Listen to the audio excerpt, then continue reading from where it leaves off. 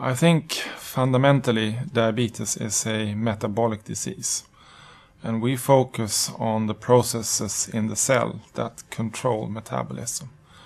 And this is very important in the cells that make and release insulin, but it's also important in the cells that respond to insulin. So we are trying to dissect those mechanisms. And the reason we do that is we think that things go wrong with these processes in the disease.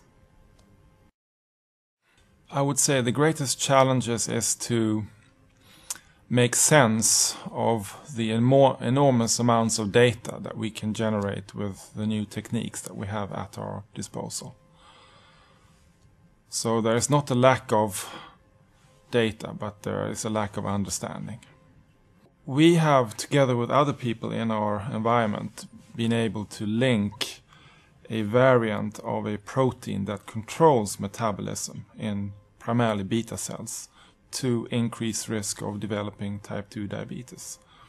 And this is caused by a reduction in ultimately insulin secretion. So this finding, I think, justifies the work that we do, because if there is a perturbation of metabolism, the disease will develop. And it also focuses our efforts on trying to figure out exactly how this works. Well, the short-term goals are trying to elucidate what transcription factors and translation factors do when they control proteins and genes in the mitochondria, because this will basically regulate metabolism in cells. And there are a number of such proteins, so it's not a tremendous task. I think this is doable in the next couple of years. You know, deep inside, I'm probably a little boy that wants to make a huge discovery that makes a difference. And I can feel this when I see my patients, that they are craving for something that could actually resolve the problems that they have. And if I could be a part of that, it would be fantastic.